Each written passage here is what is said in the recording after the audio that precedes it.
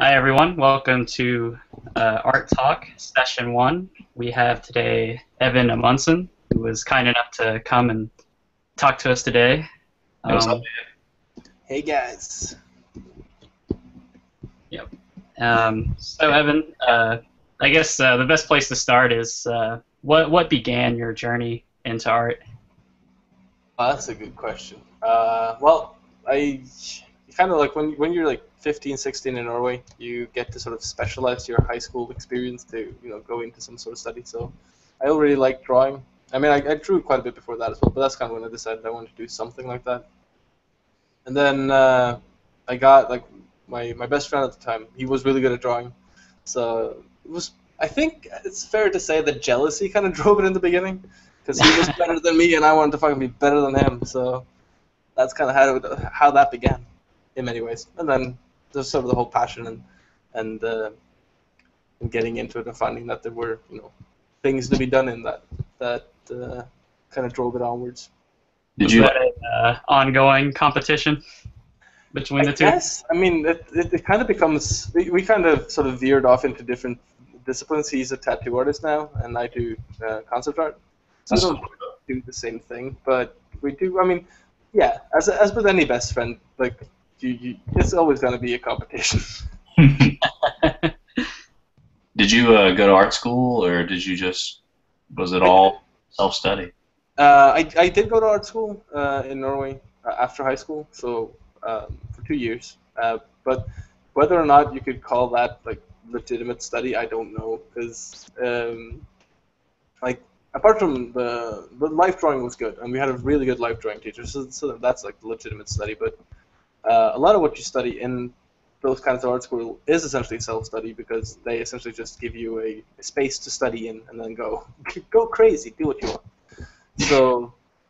So there was a lot of self-study, and then I made the classic mistake of sort of carrying on that course of study by going into university for illustration for 1 year, and then realized that was expensive. It was all hell, and so I got the hell out of there and tried my hand at freelancing, and then I got a job at the wonderful Volta Studios in Quebec. Nice. So Could you tell us about your experience there? Yeah, well, like, okay, so just after I had sort of foolhardy, yes, quit my university career, I sort of started throwing around for, what do you do now? You really don't want mom to be right about that whole maybe you should go into maths sort of thing. So I had the good fortune of having a friend of mine who had sort of seen that the studio in Quebec, of all places, was looking for artists. And he was like, yeah, you could at least try and apply. So, lack of anything better to do, I wrote them probably like 4 times until I got through the spam filter, and managed to sort of get them to let me do the art test over the summer.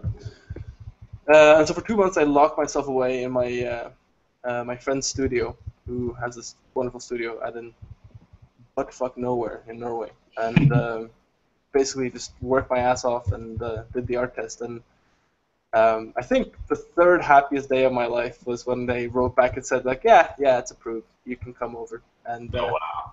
that was pretty crazy, because that's one of those like moments of vindication where you go like, yes, suck it, world. So yeah, that's kind of where that started. So the experience at studio was really good, at least for the first. I was there for 3 years. The first 2 years were amazing. Like I really really enjoyed it. I had some kick-ass artists. Like I don't know, you guys know who Ruan Gia is? Ron Gia. Yeah, that sounds really familiar. Like I don't know him like personally. Like I probably have seen his work though. Okay, so for the audience anyway, like Google Ruan Gia and Yun Ling and Adi Salman and Anna Fair, and there was like a ton of heroes who were there, and I got to work with them. And it's one of those things, like the first time you get into a studio and there are people there whose work you've followed for a while, you're able to go, like when you're feeling a little low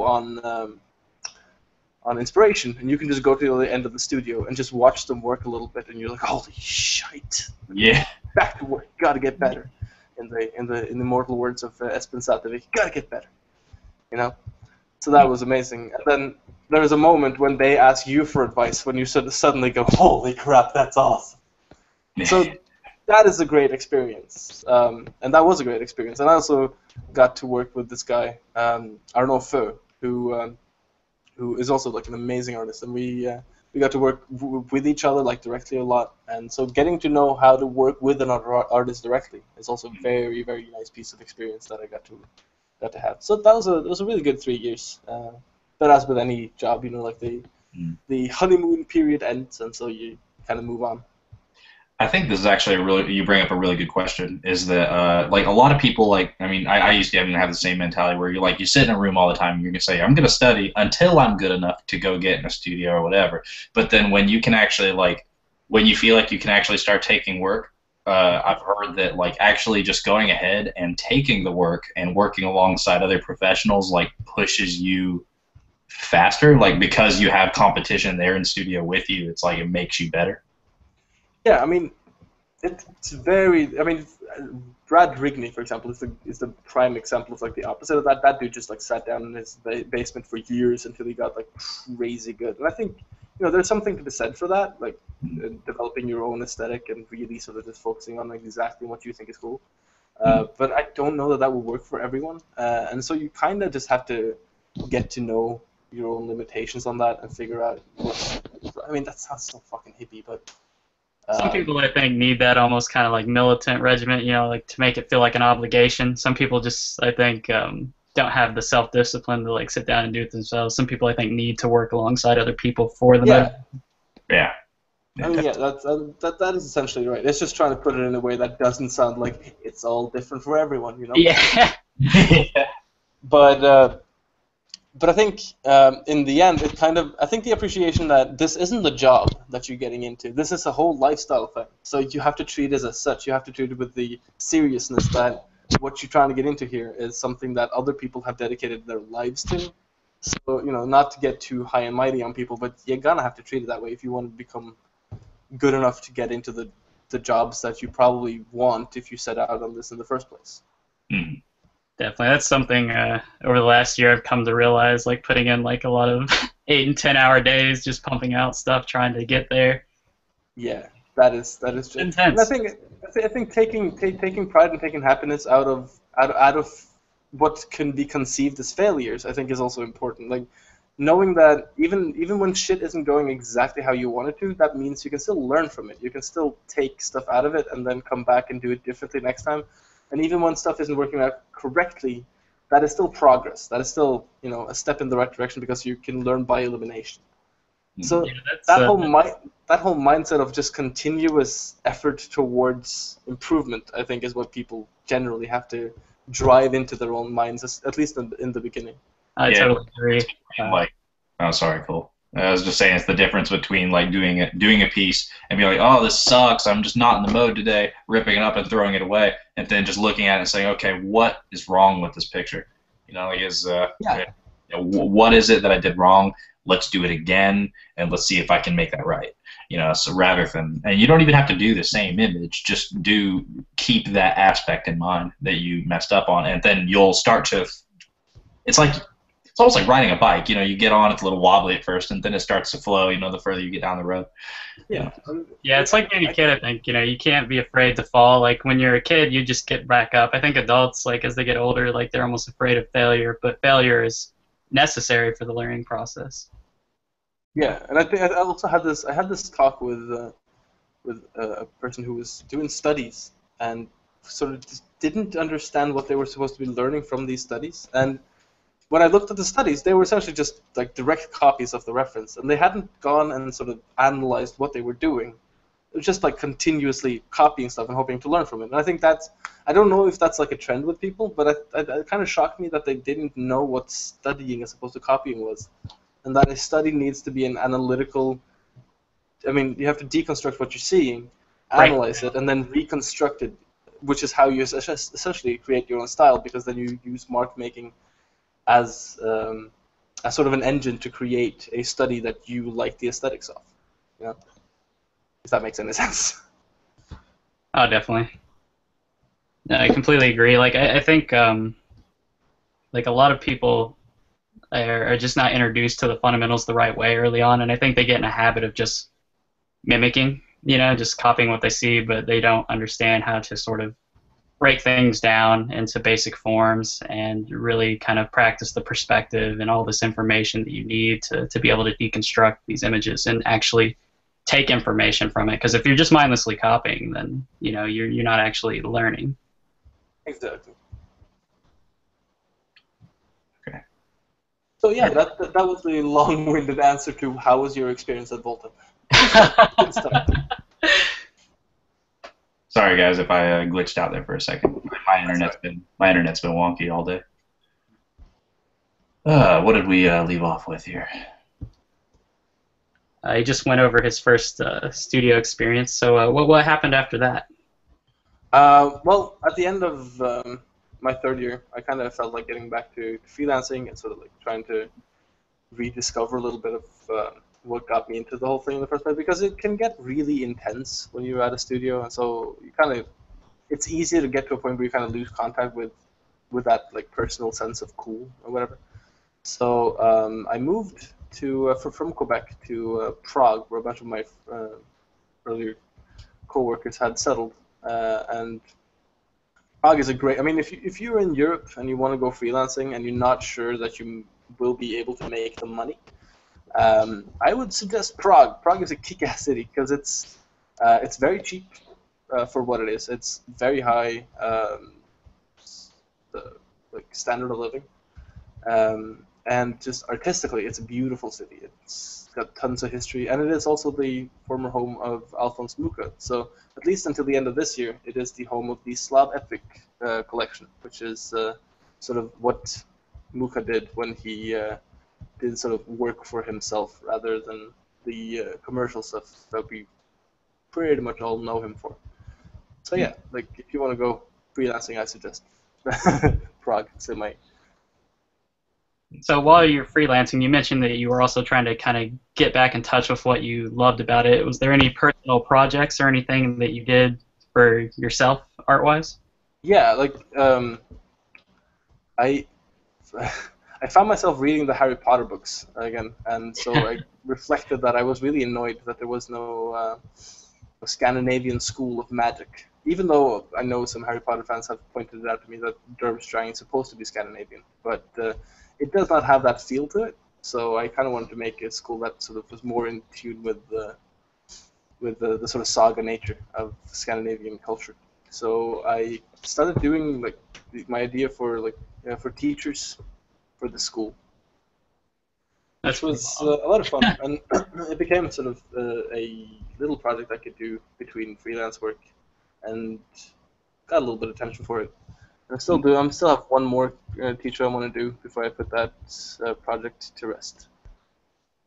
You ever plan on maybe like trying to do like a bigger scale kind of thing, like maybe like a graphic novel, or maybe doing your own work in some comics or something? It's like, I mean, I've heard that like a lot of people that like do freelance and work in like studios for a while, they eventually are like, now I'm just working for myself for somebody else. It would be nice for me to just work for myself.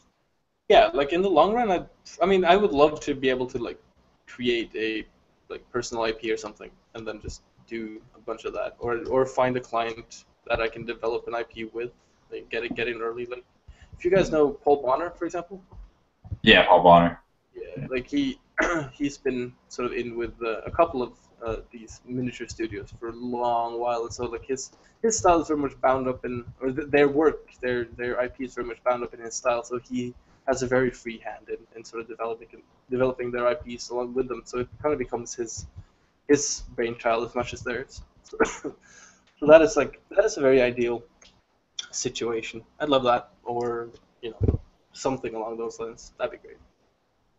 I think something that is I'm going to ask a question that's going to be I guess it's going to be a shot in the dark even for you, because it's like, would you like if maybe you could go back and like say, okay, I could go ahead and like develop like a long-term like personal IP or something now, and you could build it like while you were getting good or something or whatever, like would you recommend already working on like an IP and trying to step into the industry that way, or waiting until later?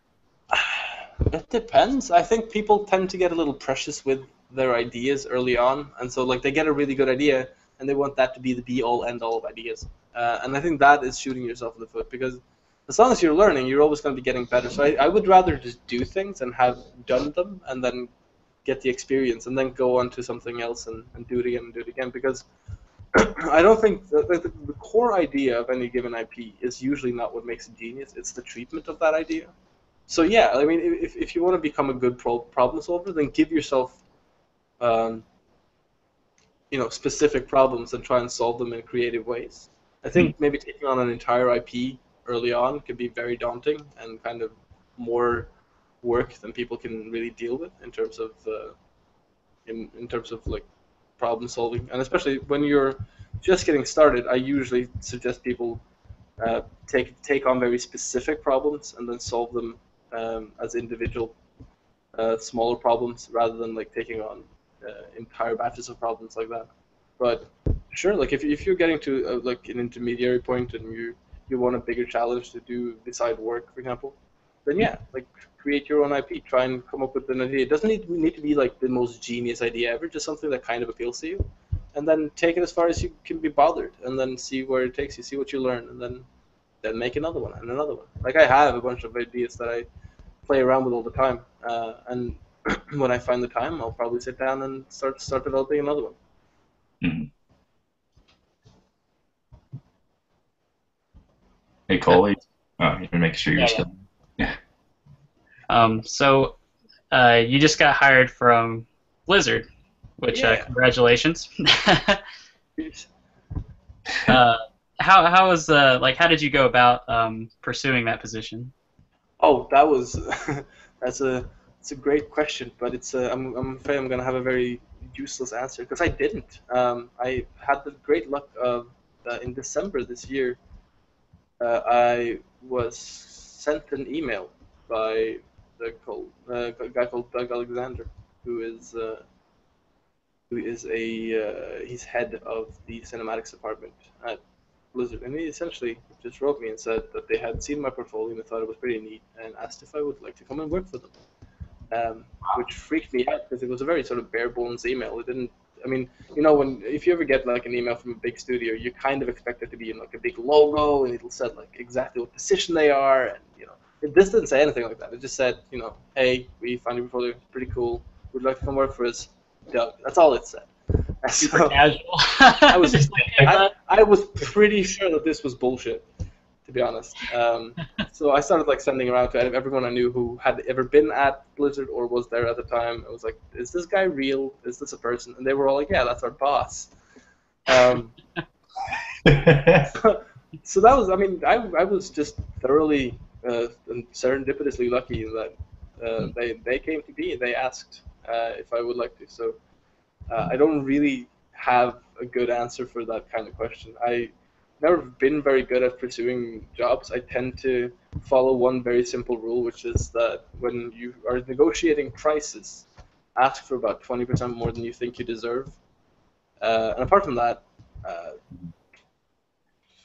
like if you like a potential client, you like their IP, you like their work, you like whatever it is, then hopefully your work will reflect what part of that IP you like, and so hopefully that will reflect back to the client something that they see in your work that they can use in their future projects. I love Blizzard's work. At least I love the aesthetic of their work. I never been like and not since Warcraft, like the RTS games. I haven't been like a huge Blizzard gamer, but I do thoroughly enjoy the sort of very charming, clunky, bulky fantasy world that they've created, and the fact that they don't take it too seriously is very charming to me.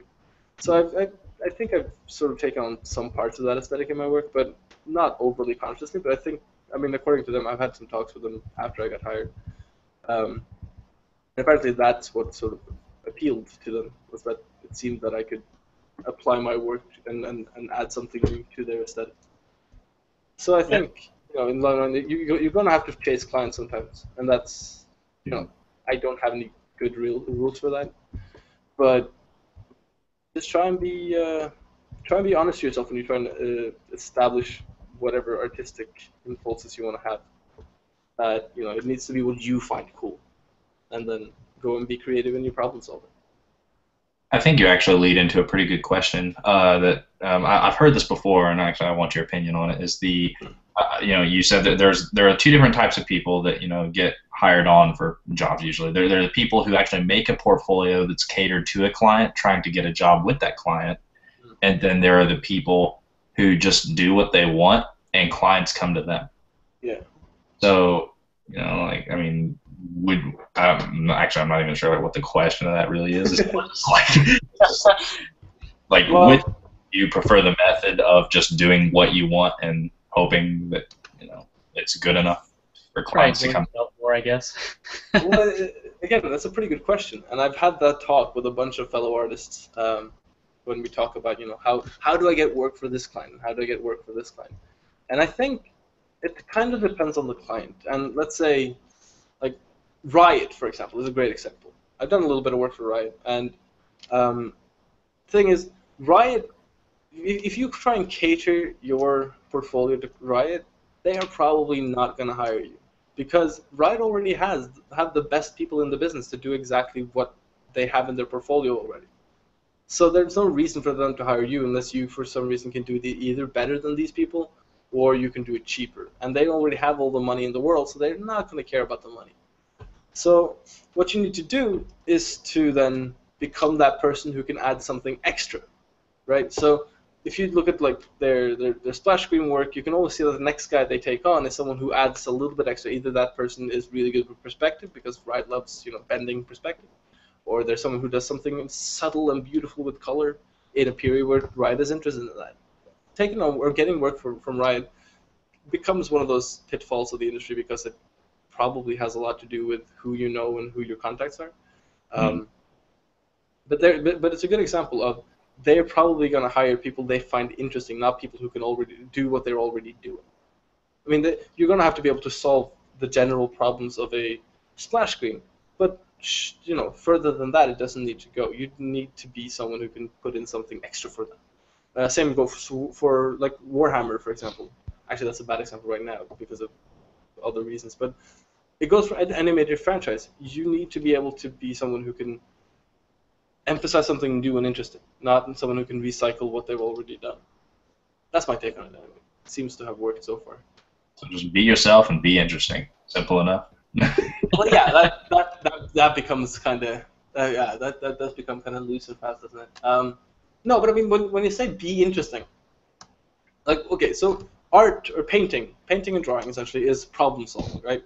And we learn a lot from observing how earlier artists have solved certain problems. Like if you look at, like I do, I look at a lot of Kim Young-gi, for example. He's a brilliant problem solver.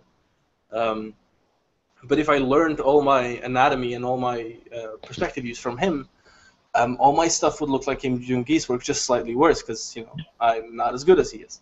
So rather than doing that, I'll look at a bunch of his work, then I'll put it away, and then I'll go do a bunch of studies. And those studies will be influenced by his work to some degree, but they'll still be studies of something else. And then, as long as you apply yourself to your studies and you study rather than copy, you'll get something new out of that. And then if you base your further work on those studies, then that will very much contain the essence of what you're trying to do, rather than the copy of someone else's work.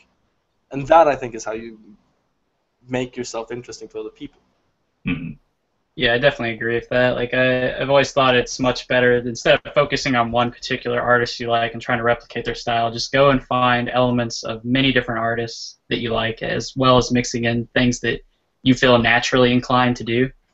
That way you get like a much greater spectrum, and you'll be creating something new, Yeah, and when you find some artist that you think does something particularly well, try to figure out why you like that. Not just, oh, I like that, I should do that too. But try, go one question further, because this is a lot about asking the right questions. So why is this interesting? What is it that he does that I find compelling, and how is it he does that? Like when you watch Kim Young, and I'm going to use him a lot as an example because he is brilliant. But when he does what he does, it's not just because he knows perspective. It's not just because he knows source material. It's because the man can think in 4-point perspective. So he doesn't need to draw that stuff out. But it's not that he just knows this stuff and he's not an autist, it's not a talent. We can probably have a long discussion about the nature of talent because I don't really believe in that. But We don't it's not, either. it's not, We it's share not a that. talent.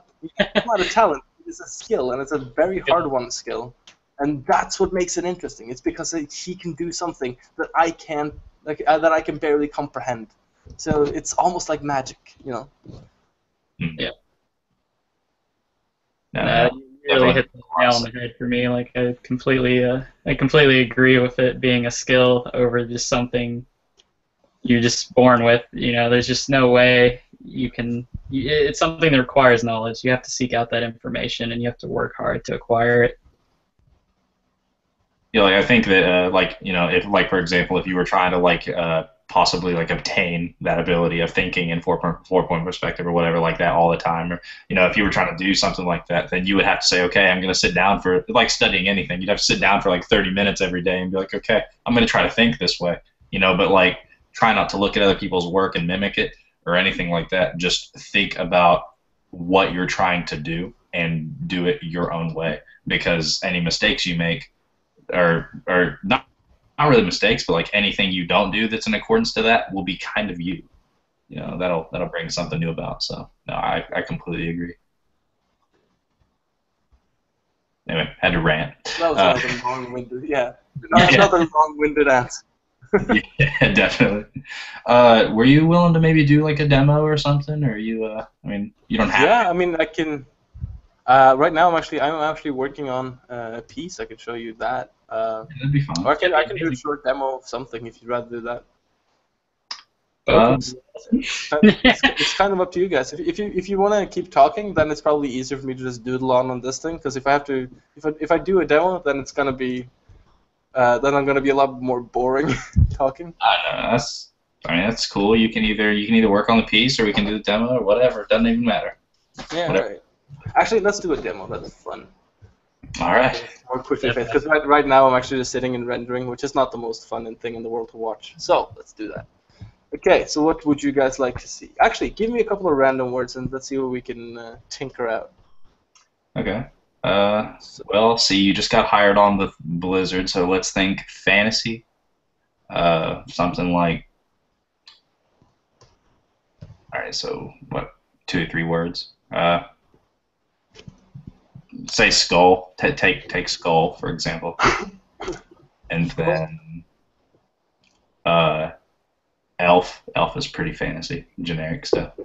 And Cole, pick a word. Let's make it a female character. Female elf. Skull. I'm working on a female character, so you'd be helping me out. All right. All right. All right. Well, actually, that works. Okay, so I've been toying with this idea lately of like feral elves. Kind of, like if you know Warhammer at all, you'll know like the wood elves in Warhammer. They're not as nice and gentle as their high elf brethren. They're they're pretty feral. So I like that idea of like elves that don't really go with the whole Tolkien ideal. So let's do something like that. Right. Okay.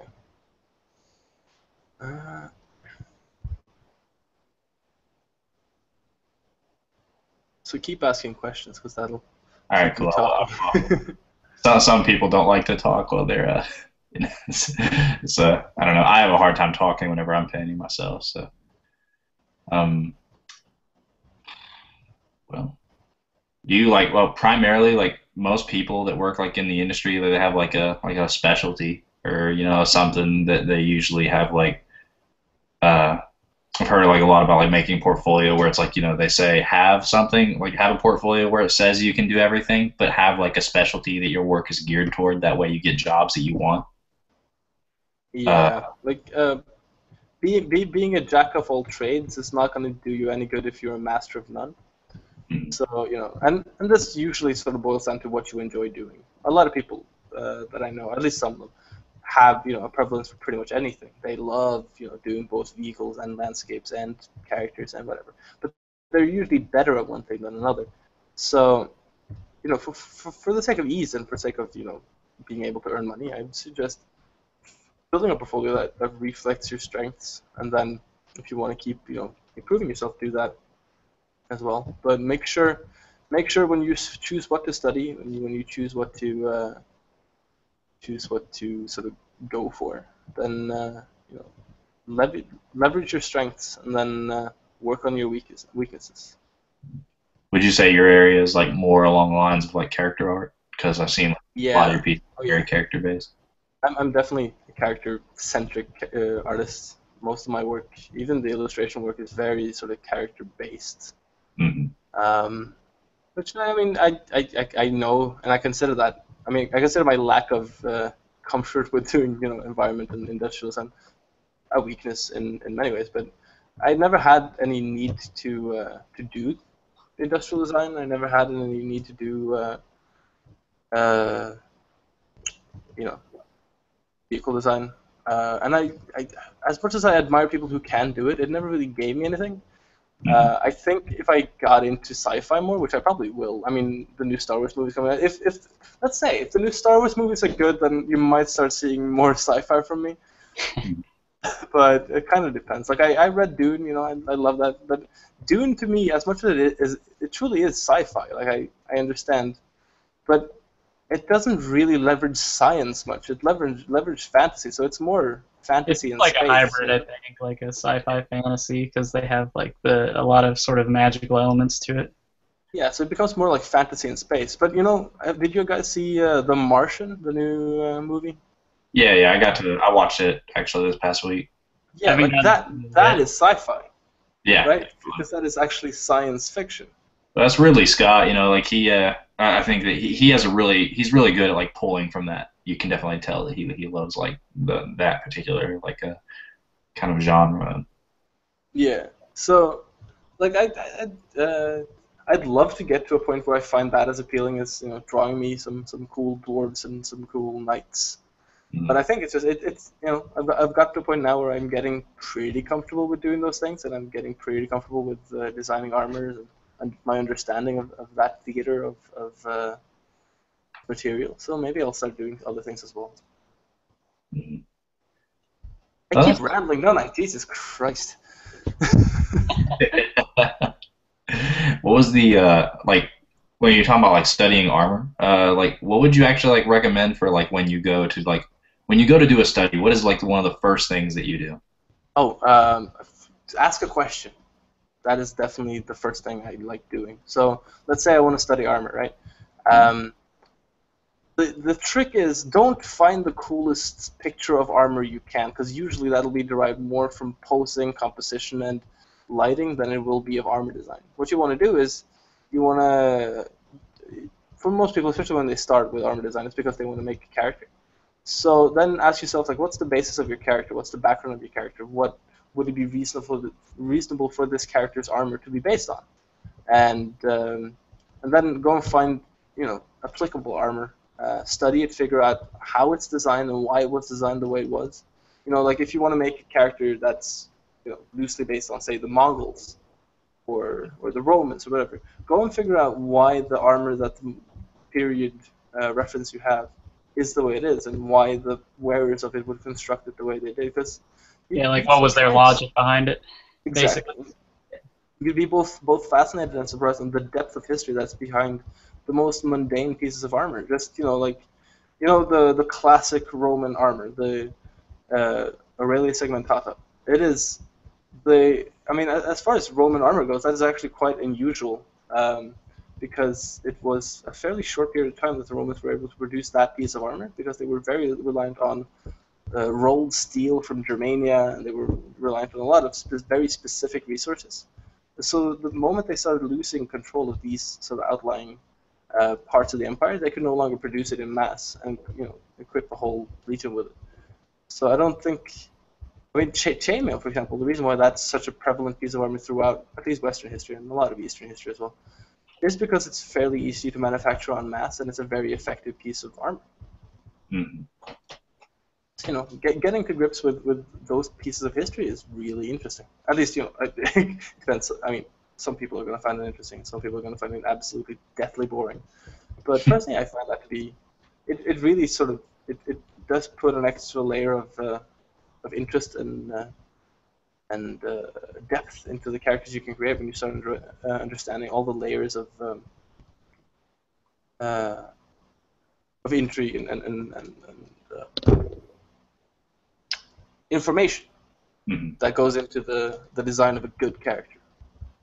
Yeah, I completely agree. I think it's very important to have some kind of narrative in mind and some kind of history behind the character to really actually create something interesting. Because if you're just randomly kind of designing things without any purpose behind it, then that's when you get like, generic knight number 47, whatever. They're just pumping these out. But if you can put something in there that, expresses something about that character, I think that's important. And then you also brought up an interesting point about art in general, in my opinion. Like, to be good at drawing anything, you have to really learn about every aspect of it. Like, I equate it to, you have to understand it sort of inside and out if you want to portray it, on the page correctly. So I think, like, learning, art will force you to sort of expand, your knowledge base, and anything that you want to draw, you're going to have to invest that sort of time in to do it justice, I think. Yeah, I mean, it's kind of the thing of the moment you understand that drawing, as much as anything else, is the drawing is the art of creating marks that can convey the information that you want to convey in the most elegant way you can. That is the true art of drawing. And so when you realize that it's essentially as much as language, that justifies trying to understand the source material as in depth as you can, because it means you can convey the information with a greater understanding of it yourself. Mm-hmm. Yeah, the more informed the narrative behind whatever you're doing is, the better the piece is just going to be. That's really just as simple. Like, if you're, rather than just trying to, like you said, Cole, just doing generic ideas. So that's the huge importance of just doing studies in general. And there's something like slightly heartbreaking about seeing really good artists do like really crappy armor design, because so they're going like, oh, this could have been so great, and you fucked it up. Yeah, they have like all that technical information, but they just, they've sort of become numb, I guess, to ideas. They haven't exercised their design. They've invested so much time just regurgitating instead of exploring, I guess. That makes sense.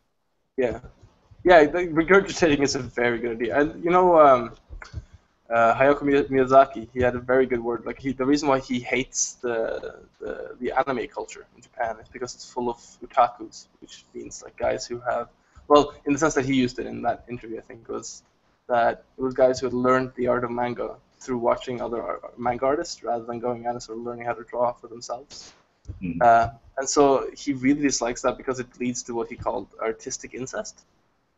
And I think you can see a lot of that in concept art, for example, that people have learned to draw and they've learned their aesthetics from other concept artists rather than going out and sort of learning to draw from other influences. Yeah, because then, if you're not pioneering your own thing, then, you're just basically doing something somebody already established, so it's probably not going to be as good because you're trying to copy them. There's no, you're not bringing anything new to the table if you're not trying to, pioneer your own ideas. Exactly. Yeah, definitely. So is this like when you're doing character work? Is this like typically how you start out, like just kind of laying in a sketch in this vein, or does it vary? Yeah, it depends on the work and the client. Because if it's for an IP that I'm comfortable and happy with, then I'll just go and doodle around and play and find some cool reference from their IP and sort of try and come up with cool ideas. And then I'll doodle around and come up with a good couple of ideas, and I'll send it off to the client and see what they think, and we'll talk a little bit, and then I'll move on, and then I'll try and not get too much feedback from them for a while, so I can come up with some cool ideas, because essentially they're paying me to come up with ideas that they couldn't come up with. So I don't because it's their baby essentially, like the IP is their baby, so I know that they're going to become overprotective if I keep coming back with too many iterations.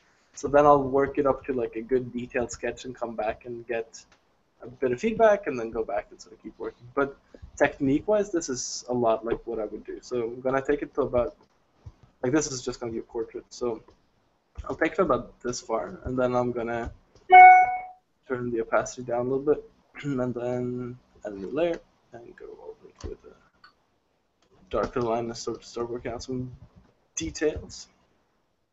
Are you going and doing like just a general line work? Yeah, like I'm not gonna do something like super clean with the lines. I usually wouldn't do that with a with a line art anyway, unless the line art is, I mean, if it's specifically sort of for character art that needs to be super detailed and the client wants to be very hands-on, then I'll do very detailed line art, because that means I can usually get away with doing that for detail work, and then when the client has signed up on the line art, they've more or less signed up on the final piece, apart from like color. So all I need to do then is put in the flat colors, send it over again, get them to sign off on essentially the color scheme, and then I can sit down and add, volumetrics and light and whatever until I'm done, and then go back and maybe like have to move this thing like a little bit to the right, and maybe do tiny little adjustments. But that is a fairly efficient way of working. I remember you. Sorry, Travis. Oh, you're good. Go ahead. Yeah, I was noticing for your initial sketch layer, you used kind of a your colors like faded to blue a little bit, like as a cool color. Is that like part of your strategy for like keeping it really light so you can do the darker, like finer tuned lines after? Yeah, I mean, I just went with blue because I felt it was pretty. But usually I'll choose my line color depending on what I want to do with the light. So right now, for example, I have a warm but desaturated yellow that I might turn off the saturation on as I go into color. But essentially, if I choose a cold light, for example, then I'll want, because the lines usually represent something that's going to be indicative of shadow, or at least pressure, then it'll be a nice counterweight to the light later, and it'll make it easier to sort of fade it into the shadows. That's because, okay, I'll show you later in the demo. But essentially, I'm going to be putting this line layer into either hard light or multiply, and then sort of paint over it later. Gotcha. Yeah, it's just an easier way of getting away with not having to clean up your lighting art so much. No, it's really clever. That's always my favorite thing, like from these type of things, is to like get strategies, Yeah, figuring out like other people's like workflow and stuff, and how you can kind of adapt it to your own thing. It's definitely Exactly. Like just seeing this has already given me like quite a few ideas. Yeah, like it's always fascinating. I think it's one thing to look at somebody's art. Like usually you can break it down and kind of figure out generally like what they did, but when you actually get to watch somebody like right in front of you live do it and also explain sort of the logic behind their decisions and their rationale, like you just gain so much more, I think. Yeah, agreed. By the way, if there a lot of that like in your early studio work, like just watching, did you watch like a lot of your peers kind of like this and just see like their general decisions and sort of how they were thinking about their work or like picking their brain? Oh yeah, a lot. Especially I was a very big fanboy of Ruan Diaz, so yeah, I would spend a lot of time just like picking his brain. And the thing is, like, his English wasn't great at the time, so we spent a lot of time deciphering one another's language. But it was a good way of learning too, because then he had to be quite creative in the way that he described things, and you kind of really have to sit down and rather than just listening to the words, you have to really get in there and figure out exactly what he's meaning to say. It was one of those things where it seemed like a burden at the time, but in hindsight, I think it probably let me learn more than I would have if his English was flawless. Yeah, because you really had to like actually focus into every detail of what he was saying, and it just made it so much more probably like an intensive exercise to sort of break down what he's trying to convey to you. When you were saying you said you went to art school earlier, and that the life drawing was like a huge aspect of like helping you. Where did you learn like the brunt of your fundamentals though? Like, did you go through any of Loomis's stuff? Did you do the James Gurney book, like Color and Light? I know a ton of people that do that for their light understanding. Yeah, I got Loomis. I got into when I was in art school. Like that was one of the things that I'm very I have a lot of gripes with art schools in general, but one thing that art school did was introduce me to Loomis, and I ate that shit up the moment I got my hands on it. Like they introduced the fact that like all his books are free online. Like you can find the PDF files of his, and it's because it's in public domain, and it's on this page called Save Loomis. And it's fantastic. You start with this fun with the pencil, and you start realizing just this guy had such a depth of knowledge of drawing, and it was because up until that point, even though I started taking drawing pretty seriously, there was just you don't really have a conception of how deep you can go, and so having this guy who clearly, like from the first images you see him draw or have drawn in these books, you just realize that he's just just dimensions beyond you in terms of drawing, and then having him just break down his entire thought pattern around how to draw, and that first book, Fun with a Pencil, it's so mind-opening and so mind-blowing. So yeah, I sketched the hell out of Loomis when I found his books, and Gurney as well. Like when I was introduced to the color and light book, that changed my perception of how to do color and how to treat color and light. The only thing I would, and this is half sort of pimping a friend, but mostly because it blows my mind every time I listen to him talk about it. But if you can get your hands on Mike Acevedo's talk on treating color and light, that I would just suggest to everyone. Every time I've heard him talk about it live, and I've seen his Gumroad about it, and they're pretty similar, but it is by far the best understanding of color I've ever come across. So I would suggest that. I'll definitely make a note of that. Awesome. Yeah, I remember the first time that me and Travis opened up Loomis, and like kind of how eye-opening that was, like just to see that this is possible in every aspect of visualization is quantifiable. I think that's really when it like set in that this is like purely, it is a skill, that can be acquired if you're willing to put in the requisite amount of effort to attain it. Yeah, exactly. Like it's such an uplifting thing. Like I remember because I discovered it with another friend of mine. He was so off put by this book because he was like, oh shit, what is this? Like you can never get this good.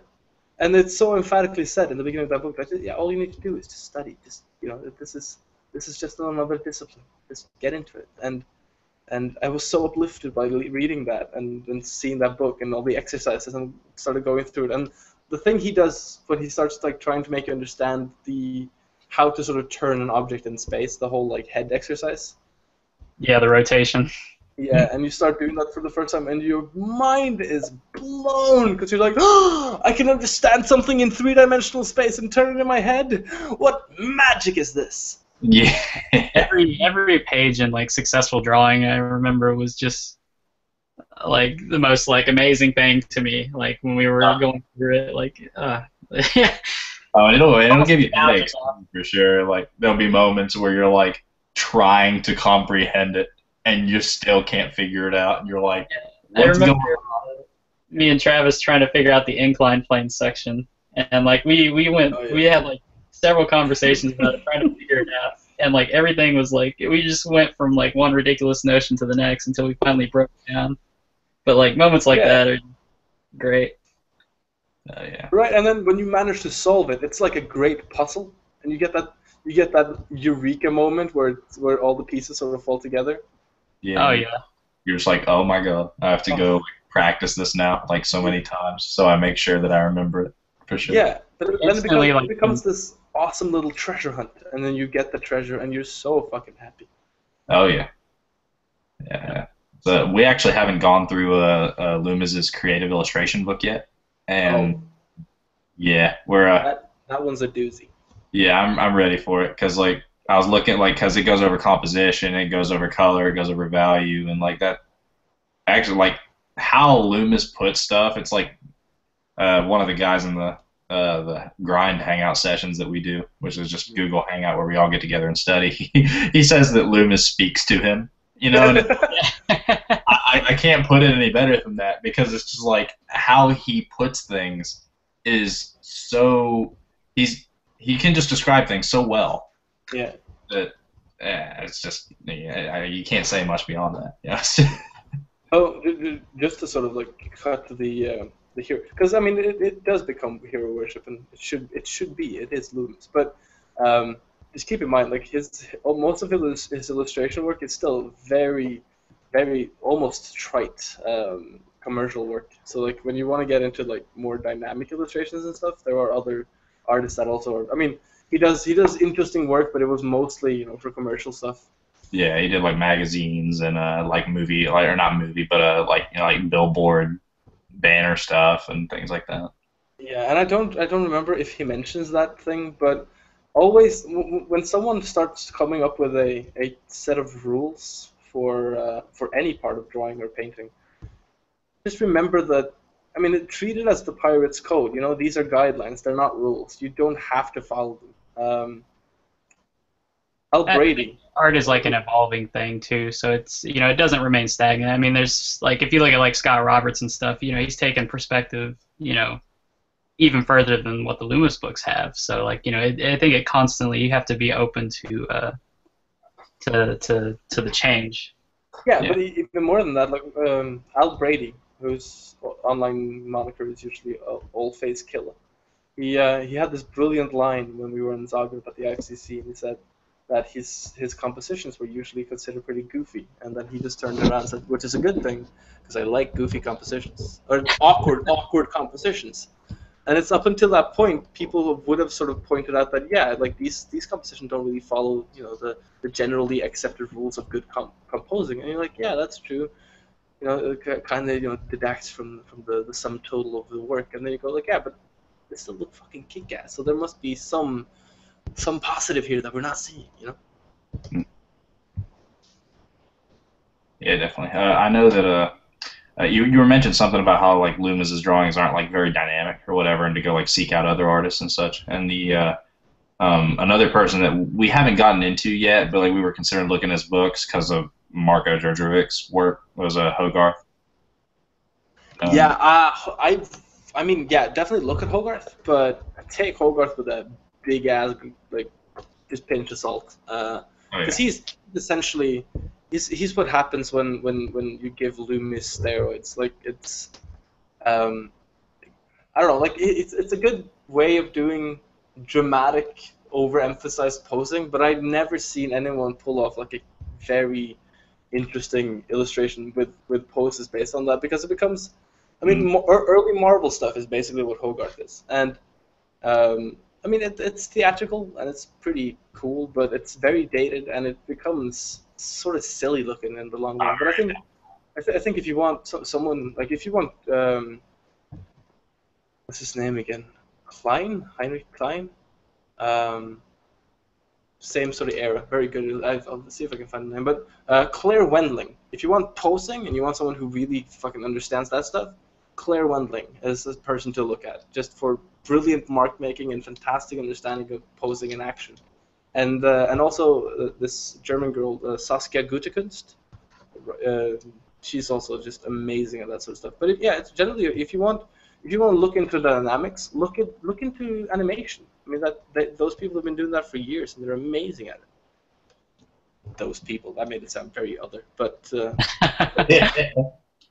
I mean it is a point to be made that if you look at artists that come out of illustration, that animation, I mean, they tend to be masters of dynamic posing and interesting use of composition and all that stuff because they know how to bend it. They know how this thing works in succession. That was one of my initial attractions to things like manga and like anime, is Mm. because like a lot of those people, that especially people who are really good at like, I mean, their work isn't like super stylized. They can like do this amazing dynamic posing, Mm. and I don't know. That was like it's they can do it in a very nice compositional way most of the time. So like that's I don't know. That's something I always like gravitated toward. But Yeah, definitely. Like, but again, like, um, again, like, be careful with your influences there because there's a lot of anime that has sort of fallen into the pitfalls of feeding off its own artistic input. So that it becomes like manga based on manga based on manga based on manga. That's not true for all of them. Like the really good ones are invariably the ones that manage to make something interesting and new. Mm. So what are you doing now? Like what Okay, is it? so I'm just trying to make like some slightly interesting background noise that I can sort of use for inspiration for light later. Mm. So basically, just like drop in some color. I'm trying to make some nice vibrance between my colds and my lights and something. I mean, usually when I do sketches, I'll do this. I'll be more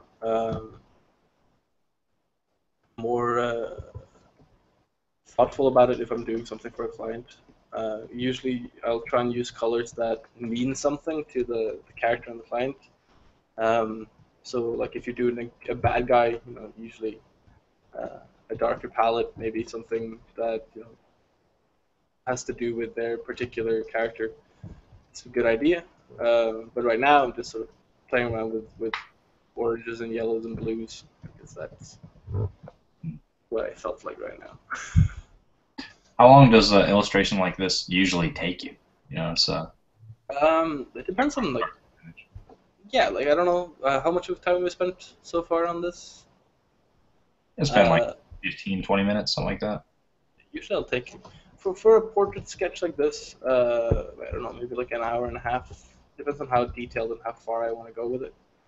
Uh, but for the purposes of a demo, uh, yeah, probably an hour is a nice cutoff point because I'll probably get all the applicable bits in, and then the rest will be rendering essentially.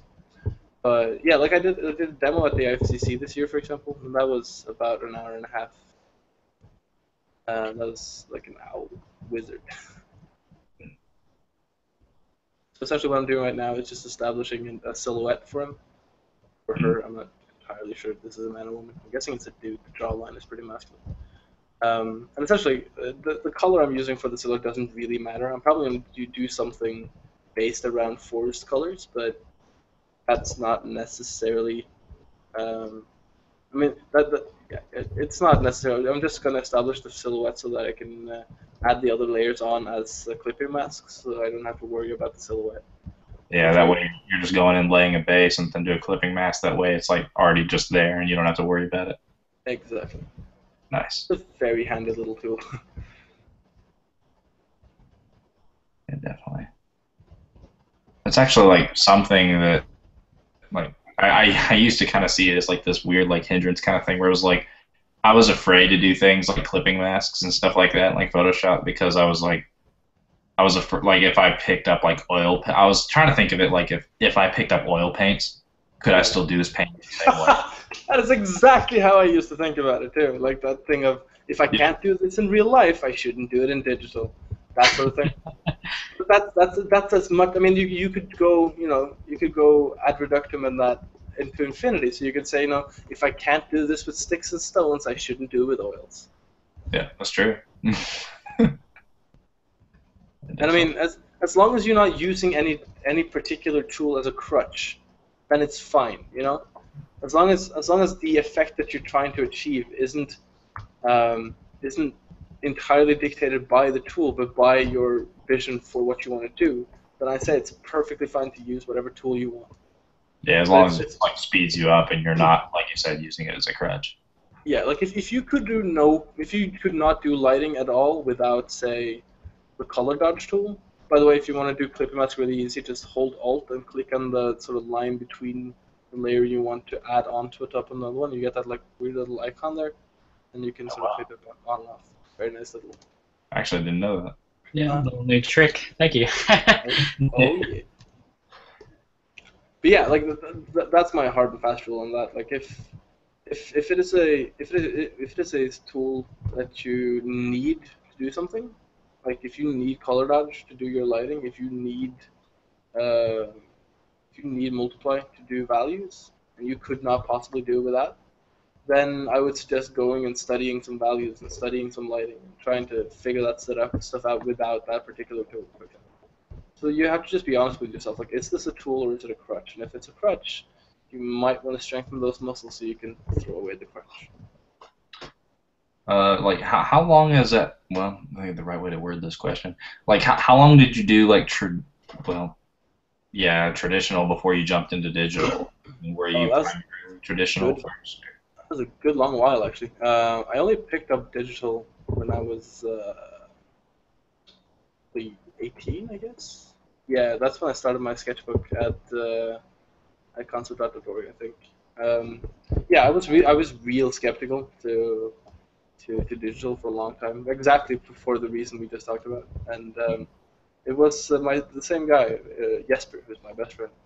He kind of got me into digital because he had a laptop and I didn't have a laptop, and he had started using Photoshop, and I was fascinated and a little skeptical to that whole that whole thing.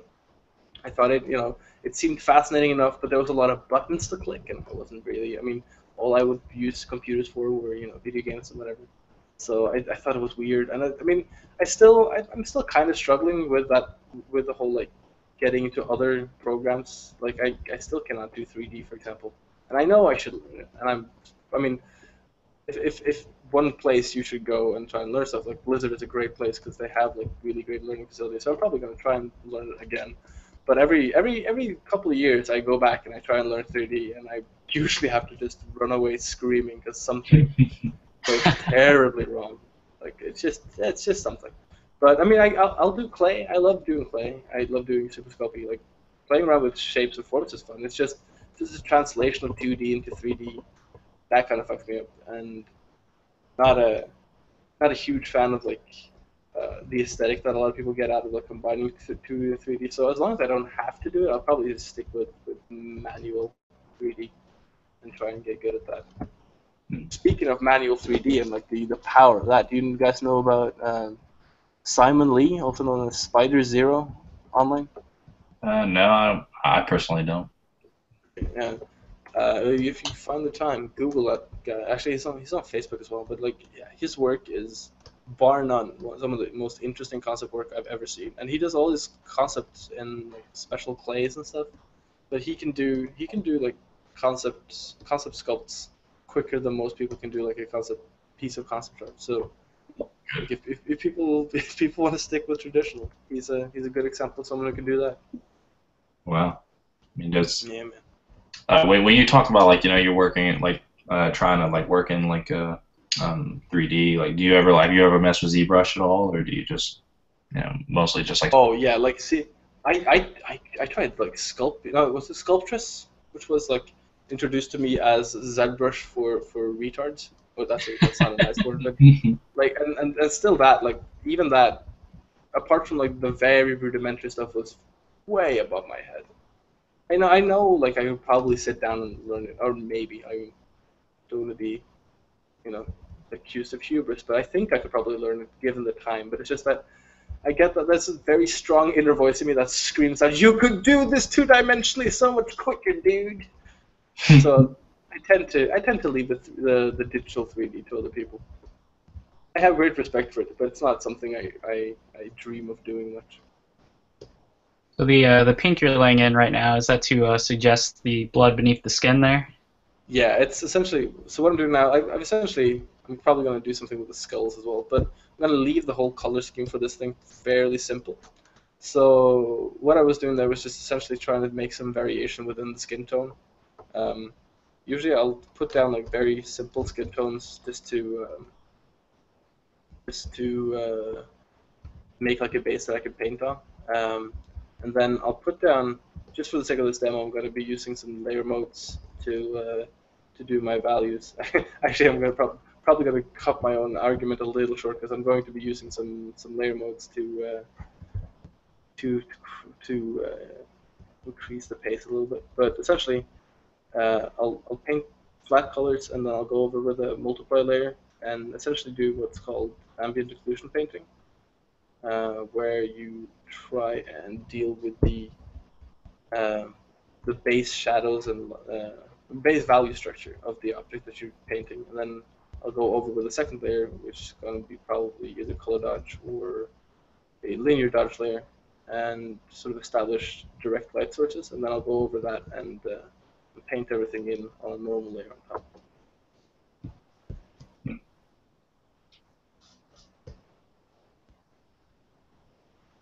So will you eventually just like you just completely remove the line art like once you have it like all like where everything starts to kind of like pop out and whatnot, or do you just, I mean, is that going to be like part of the finished piece as you go? I mean, in this one, it probably will remain just because I probably won't have the time to sort of do the ambient occlusion all Yeah. that clean. But if I really went in and sort of cleaned up the ambient occlusion painting, then I usually would go in and remove the line art underneath just for like a cleaner painted rendering. But yeah, it kind of depends on the end result too. Because sometimes it looks good having this slightly more sort of drawn aesthetic, and sometimes you really want like that smooth painting finish. Yeah. All right. So, actually, I should probably give this guy some more paint as well. And think about that while I do this.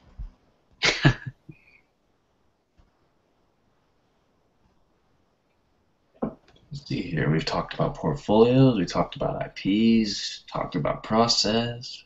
What else should we talk about? Good question. What do you do with your free time when you're not drawing?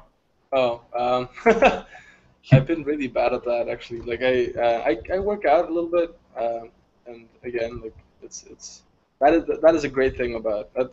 There's a great difference between in-house and freelance. Like when I freelance, I usually only jog because I can do that very happily by myself. But when I'm in-house, I usually try and find other people to go to the gym with and all that stuff. So I'm probably gonna start doing that again. So yeah, I do that. I play a little bit of video games. Mostly, I'm a huge fan of sort of the Elder Scrolls series and also the Total War series. So I've been replaying Rome 2 lately. I've just started making inroads in Africa, so that's fun. But yeah, no, I mean, when I don't draw for work, I do draw quite a bit for myself. So that, yeah, I don't know. I cook a little bit. It's not the most. I talk a lot to people actually. That's taking a lot of my time. Just like keeping up with friends and I've moved around quite a bit, so I have friends on like quite a few different continents. So there's always someone awake. Yeah, that's actually something that's been happening to me now. Like as as me and Travis have been doing like more of these like online kind of, just meeting all these people that you're drawing with. Like I have friends like on every continent now, like every time zone. Yeah, you can no longer use the excuse of no one's awake. I'm just gonna do something else. Yeah.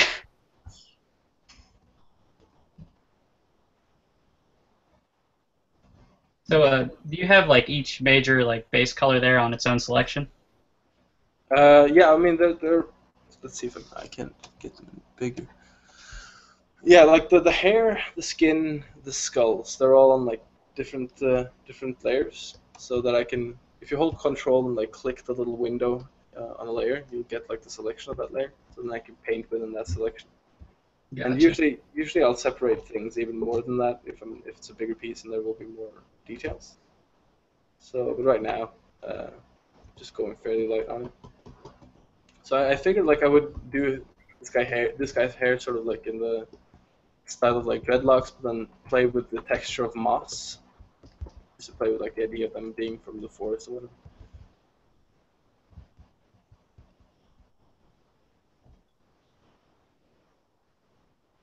Hello. Did I lose you guys? Hello.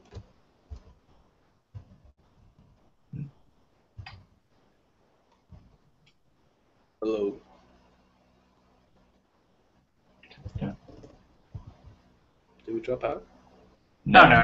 Oh. All right, I was kind of getting lost watching you paint it there. That's great. Let's all just get quiet and make Evan feel awkward.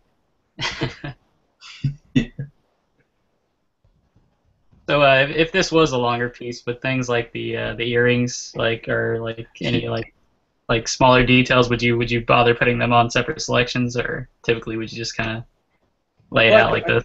I try and keep my layer count as low as possible without like making life hard for myself. So if I can take items that aren't necessarily linked but that are either close to each other without being connected or overlapping, then I'll put them on the same layers. Like the skull, for example, and the earrings made sense to put on the same sort of layers here, for example. Gotcha. I've seen a similar approach with like how Dave Raposa does his comic stuff. Hmm? He does like a line work when he goes in, throws down a base, and then it's like I think he throws down like the general color for like skin, hair, costume, or whatever, and then it's like he works out from there like with the clipping masks like that. Yeah, that makes sense. Yeah, I mean, a lot of my work is pretty heavily influenced by Dave. Like, I learned a lot from watching him paint and stuff. So don't be too surprised when you start seeing similarities. Yeah, this one kind of reminded me almost of like his like it's sort of in the vein of it's like his like two-tone style. Oh yeah, yeah, that. It's not entirely dissimilar, I suppose. It was funny actually, like seeing when those things came out. There were a lot of people sort of testing out that same style. And it was cool to see like the fact that people could get slightly different results by following a fairly simple formula. Yeah, you kind of got your own like little feel to it as well. Like it's similar, but it's not the same. Yeah, it's got its own qualities. Yeah, definitely. Also, this becomes much more painted feel in the end. Like a lot of that stuff becomes very comic. Like it reads really nice and sort of two-dimensional and graphically. This approach does tend to end up more painterly in the end.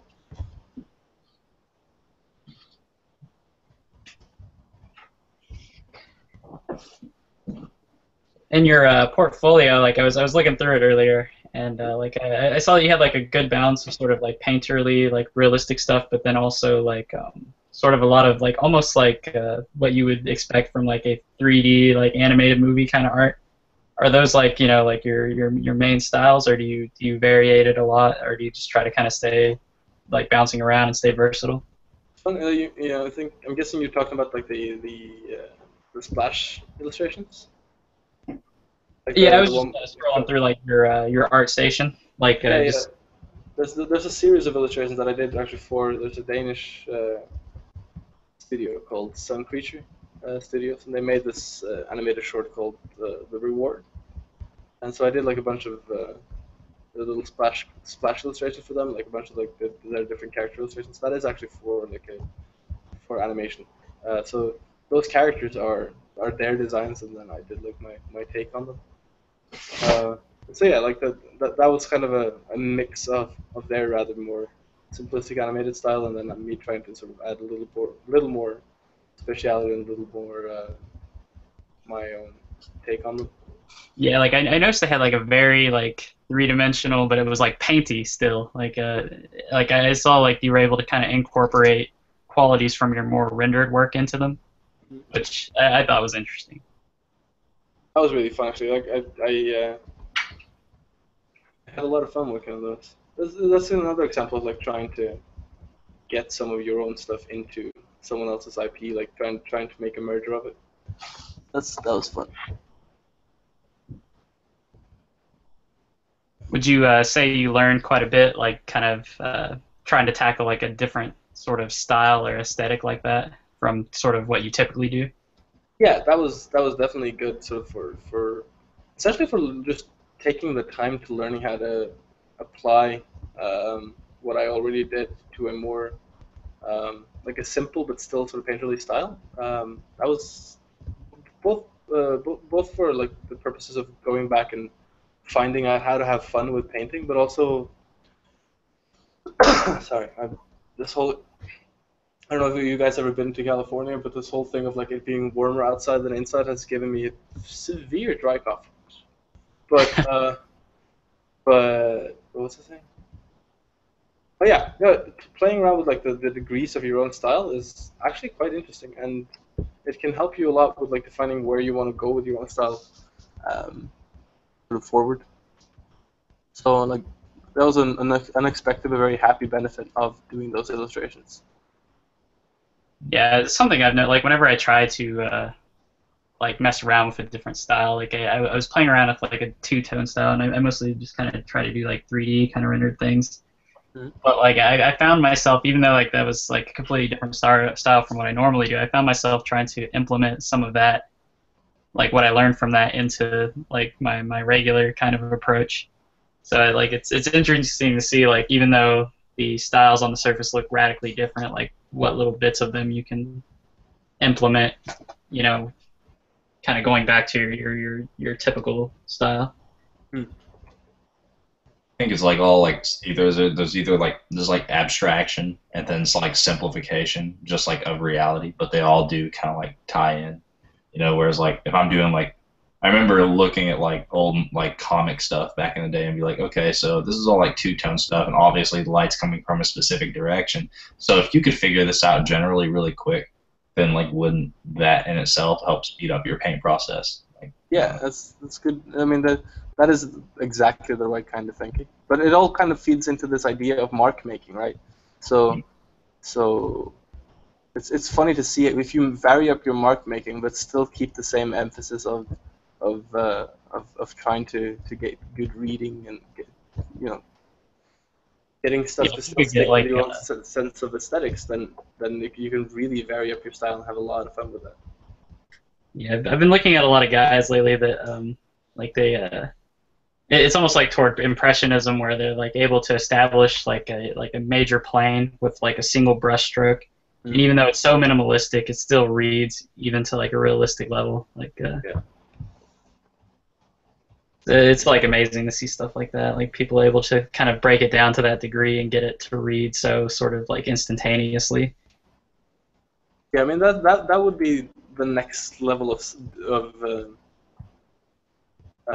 like if you could start implying that stuff in game design and in concept art and stuff, then I think we would really be talking about like a next level of gaming aesthetics.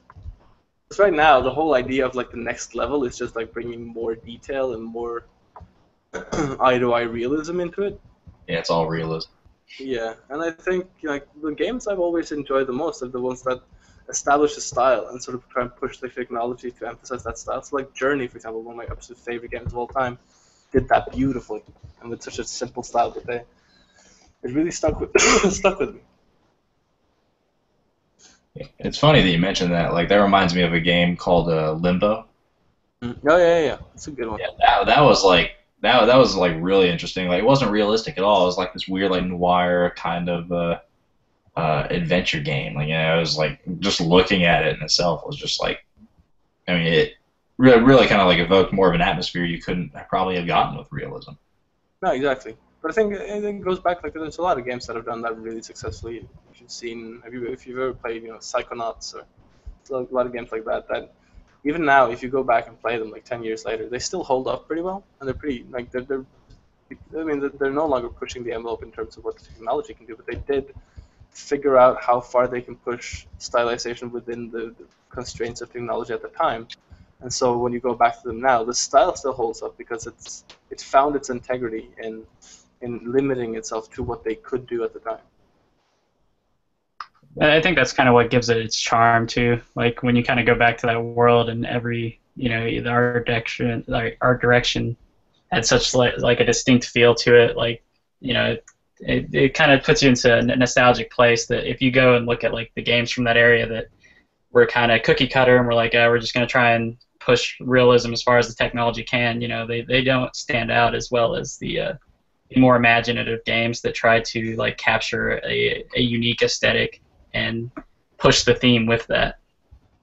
Yeah, like that to me is like the big difference between, say, like a Call of Duty and like Borderlands. Yeah, like even no matter how far they go, Borderlands will still look good because like it has its own identity. Like Yeah, and if they make another iteration of Borderlands, it's not going to be more realistic. They're just going to have, they're probably going to have even nicer lighting. They're going to have bigger worlds. But then, exactly. No matter how far they go, like with the technology, like it's it doesn't need more, like to achieve its look. No, exactly. Like the look is already established. The look is fine. Go do other things more interesting now. That's something actually kind of like. I mean, it's nice, but at the same time, it kind of griped me a little bit about like all these HD remakes that we see, where it's like and they just come out with these new games. They're like, oh, dude, the graphics so much better. You can actually see the pores on this dude's skin now. You're just kind of Yeah. you're just kind of That's why I played it in the first place. I remember now. yeah. Yeah, that's ridiculous. Let's see, we're sitting at about an hour and a half. Cole, do you want to keep rolling it, or do you want to? How far do you want to take it? Like Okay, I'll start wrapping this up. Yeah, do you have any time constraints, Evan, or what's the deal? Not really. Like I have until I have about until midnight. Then I'm probably gonna collapse because I was up at like 4 in the morning. So, Mm. but yeah, trying to take this just to like the next layer, just so I can show you guys like how the multiply interacts with the lighting layer, because that's kind of how Yeah, these that'd two be work awesome. together. So this is putting down basically the value structure that we want, like in terms of darkening it down. So you can see like the flat colors, and then this gives us a good idea of the direction of the light. So I used a very basic lighting setup, top left down, so you get nice cast shadows that establish and emphasize the shapes in the face. And it'll also give us the chance for some really tasty highlights. Um, so yeah, okay. So the next layer is then kind of depends on what you want to do. And since I went with sort of warm shadows, probably going to go with pretty cold light. So the cold light is probably also going to be, because the shadows are pretty saturated here. Probably going to go with fairly desaturated cold light. Just becoming kind of a trope in my work, so I'm trying to sort of move away from that a little bit. But for right now, it works fine. So Just trying to balance out the image a little bit.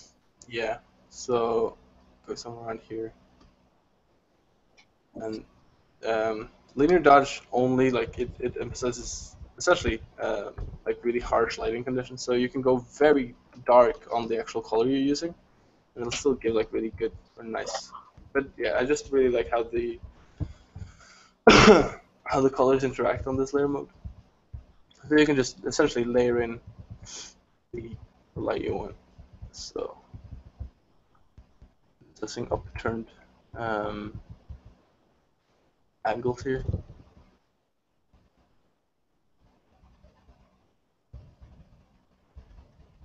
Yeah, I love how like instantaneously you start to get a real like three-dimensional feel, especially if the contrasting of the warm and cool, like it's awesome. Yeah, and the nice thing is that you don't have to sort of go um, and constantly fret about having the exact right color, because it blends pretty nicely, and then you can always go back and forth and sort of like tap back and forth here and use more and less saturation to get more and less of the color you're using in the light. And then you can create some real nice vibrance, just like laying brushstrokes perpendicular to one another and getting like these really nice little senses of vibrance within, for example, skin tones, or if you have some subsurface scattering going on, stuff like that, without relying too much on overlaying different lighting layers, which is pretty nice. To can create a pretty decent and not like VFX looking effect. I do find that with a lot of people, with a lot of stuff that relies very heavily on a lot of like layer modes, is that you get that kind of very sort of readable VFX look, where everything kind of looks like it's taken out of a J.J. Abrams movie. Not that there's Yeah, anything wrong with that, but it can become kind of boring and doesn't really suit like fantasy. I always find like the better fantasy, this is not a hard and fast rule, like it's sometimes wrong, but the best fantasy usually is the stuff that looks like it's made with slightly old techniques. So if you use your specific layers for setting up your pieces, and then go back and sort of really paint stuff in and make it look nice and brushy um, and kind of old, it usually reads better for fantasy. And like if you use a lot of like if you want to use lens flares, don't do that in fantasy. Is what I'm saying. Yeah, I don't think I've ever seen a lens flare effect used in a fantasy piece. No, one should hope. I think I've actually seen that a couple of times, and it's like, yeah, this person found an effect he likes and hasn't really considered how that is affecting the piece. You know? I mean, I guess there's some things you can do like with those kind of effects that can be like really cool, but like if you're trying to, I don't know, like particularly when you're like, I think when you're painting an image, at least I've always kind of stuck to it, no matter how realistic it should go, it should always still kind of feel like a painting because it's like, I don't know, it's the nature of the medium, I guess. Yeah, I mean, there are some people who can do, like that.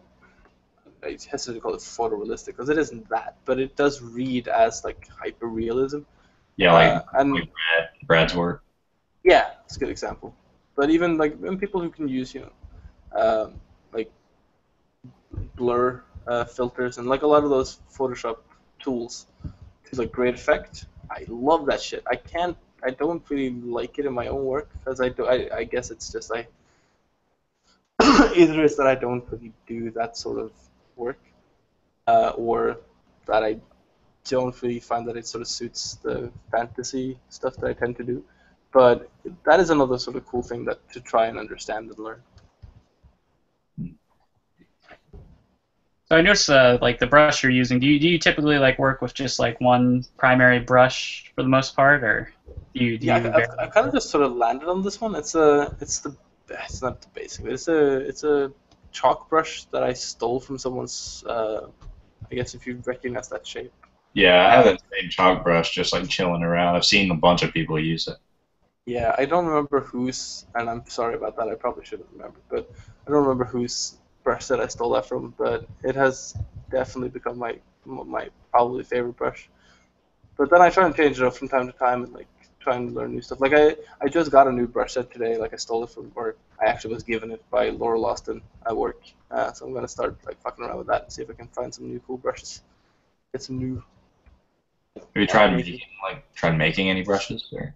Uh, well, I manipulate brushes. I will take brushes that I find in other people's brush sets and sort of apply them and see what I can get out of them and like, oh, that's a cool effect. Maybe I could do this and this and this. But I'll spend like a good afternoon just screwing around with a brush. But making them from the, I've never. I think I tried doing it once. Yeah, like I did once. I made a chainmail brush and then I immediately regretted doing that because it like it's one of those things. Like chainmail is a. I hesitate to use the word bitch, but it is a bitch to paint.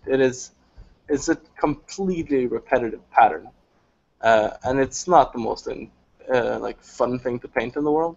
But I guarantee you, if you take the time and you learn how chainmails hang on the body um, and like and you paint that stuff out, it'll make all the difference. It will actually add like a lot to your character if you want them to be wearing chainmail in the first place. Like it's a lot of that stuff. I I think you would personalize each one, so it would probably feel more realistic. Like it's not just like a cloned, literally cloned every chain link. Yeah, where it all yeah, feels symmetrical. and it's that thing of like going back to my hero Paul Bonner. Like I mean, if he can do it with watercolors, then goddamn it, I can do it in digital. It's not that big of an investment, and again, it's about effective mark making. So, if I can trick the eye into reading it as a detail, even if it's just noise, then that's all the more power to my art. Definitely. Yeah, I just love the texture of that brush. Like, that's my favorite thing is like have like a little bit of like a painterly quality in it. Like it's something I'm trying to get now. Mixed Yeah, result.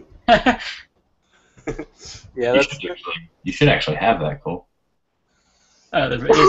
You think it is in Dave's brushes? It is. that's probably where I got it in that case. Yeah, because Yeah, that's I'll have to hunt that one down and play with it. Like I have a pretty good one. Like I use the square textured one. And it has a similar effect, but I've always wanted like a good chalk brush, but like all the ones I get are like kind of like the standard ones. So like I just hadn't found like a good one, but yeah, I might give that a whirl. Yeah, it's also just like you can probably make this kind of brush out of any slightly textured chalk brush. You just have to sort of screw around with the Tinker with settings it. enough, and then you have to use it enough to get comfortable with like how much pressure you have to put to get the right result. That's kind of the trick of it too. Like it's one thing is making a good tool. The second thing is like trying to to get the grips with that tool. Definitely. So at this point, I would probably like add another multiply layer and go in and just like pop out the darkest darks, and then I would slap a normal layer on top of that and just start painting the stuff out. Sort of as like a refinement pass, basically. Yeah, like to cheat it a little bit, I would like if I had to present this to say a client now, and in the next 10 minutes, I'd slap a screen layer on top and just make like a really cursory sort of edge light, rim light. Try and just pop out a little bit of shape, and then this is a little bit cheaty, but it works. It is a very good little trick to just make it look a lot more finished than it is, so you can get your because a lot of clients won't really understand or know the process of like you make your thumbnails, you go make your rough sketches, then you go make your detailed sketches. So they will ask you like if you deliver them thumbnails, they'll be like there is going to be more detail on this, right? Like you'll get these questions. Yeah, they just look for like the finish, the idea. Yeah, exactly. So this is a good way of essentially making the client read more into your stuff than you have been able to do at that time. So whereas it is a little cheaty, you can. This is a small time investment to not let the client ruin your day essentially, and then you can go back and you can take this off, and then you can sort of yeah. But this is how I also like apply rim lights and edge lights usually. I use a screen layer because it does. If you use sort of a mid-high color, then it'll blend just enough for it not to look too flat, and still sort of adds like a nice, slightly disopaque finish to it. And then on top of that, I'll add another layer, which is not. You'll see that this is not masked on top of that silhouette, and I'll use the color dodge just to add that like glow a little bit, not overly much, just slightly. Just enough to get the idea across. Yeah, exactly. And you can also do this to, if you find you gone a little too dark, for example, in like the crevices of skin, because it's the interesting thing about skin is that you find with most things, not just skin, but that you can do color and like color contrast and saturation contrast will often get you as far and add more interest than value contrast.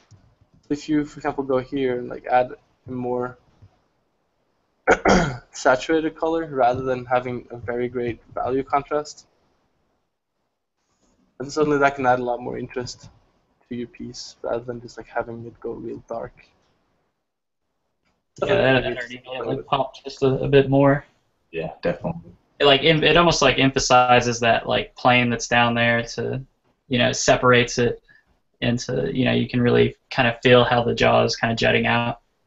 Yeah, definitely, and it's just another way of thinking or playing with contrast, because especially if you come from drawing, and I definitely come from drawing rather than painting. So this is getting like touching into new territory, where you have to think about contrast in other ways than just value. That's fun. It's a fun way to keep the challenge new and fresh. I really like the effect you have going on, man. It's solid. Really cool work. But yeah, I think that's pretty much the demos. Awesome. Yeah, we really appreciate you, giving us the full deal like that. That was amazing. Thank you so much. It's my pleasure. Really awesome stuff. Thanks for having me on. Can't wait to hear more editions of the podcast. I guess it's a podcast, or is it just like a I guess whatever you interview, ArtTalk. Yeah, there we go. Yeah, ArtTalk. There you go. Yeah, and you're our first too, so you kicked it off. Booyah! Yeah. Thank you. It's been amazing. Thank you so much for coming on. Definitely go check out his work. Was there something we were gonna plug? I feel like there was. Just pick up the Imagine Effects. Yeah. Yeah, pick up Imagine Effects. you know, and that yeah, his work is featured on the cover of it, and go over to his Facebook page. It's just if you just search Even Amundsen, you know, you can find it. That's about it. Yeah, Even, thanks so much for coming on, man. That was really awesome. Yeah, thanks for having me on, guys. Thanks everyone, and we'll see you next time. Sounds